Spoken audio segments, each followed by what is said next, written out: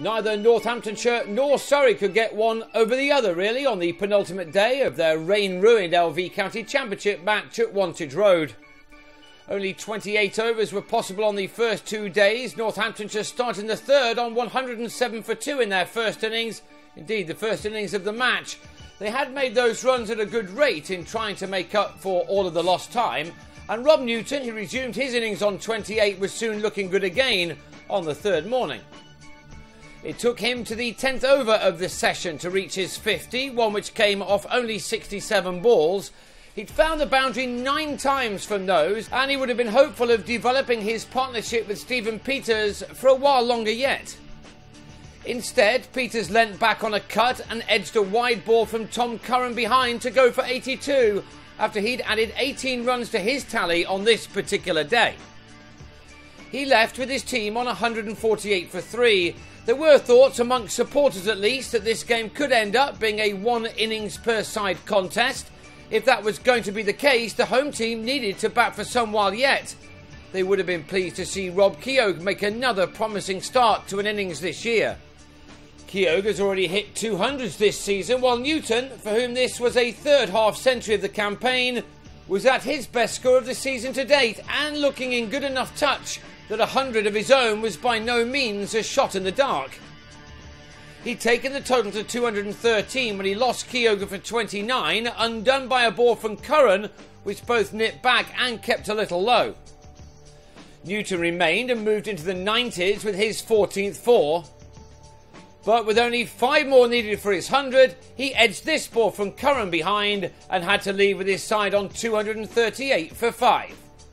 Northamptonshire consistently scored bags of runs from their lower order, so a large total was still on the cards, especially with Adam Rossington moving through the numbers quickly with shots like this that went for 6. The former Middlesex man needed 48 runs from this innings to record his first 1,000 overall in the first-class game. He was making good progress towards that figure. He lost Josh Cobb at the other end as he struck Zafar Ansari to Gareth Batty, and it was the start of a collapse as for once the lower order all failed.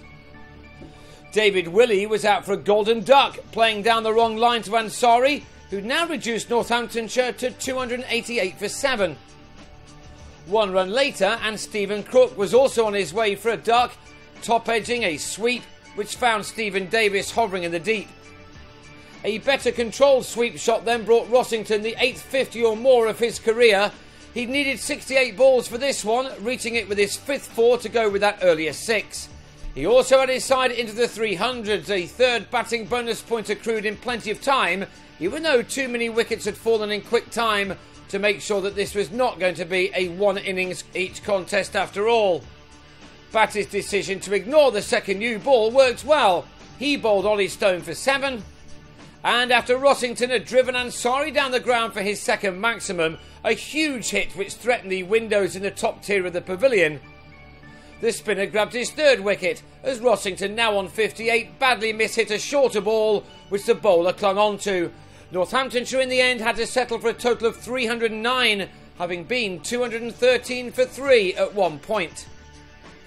So it was already difficult to see how we were going to get a result from here unless Surrey dramatically collapsed or they were to race past their opponents, playing in a similar manner to the way they dealt with Leicestershire last week. Neither of those things happened, as Rory Burns and Ansari made steady progress through the first 22 overs of their reply, both batsmen getting into the 30s, and with some help from some sundries, 89 runs were on the board before the 2 left-handers were separated. It took a bit of athleticism from Rossington to do that. He sprinted away to grab a catch off a gloved pull from Ansari, who was on his way for 39. Azarullah got that wicket and he soon had another, trapping Burns in front for 34 at 95 for 2.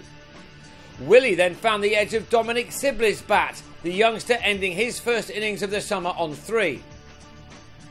It left 2 men in fine form to see out the day, Kumar Sangakkara easing to 28, while Davis simply appeared to pick up from that crazy 57 ball ton he struck in the win over Leicestershire as he moves speedily to a 33 ball 30 on this occasion, these 2 talents adding 47 runs in 10 overs before stumps were drawn.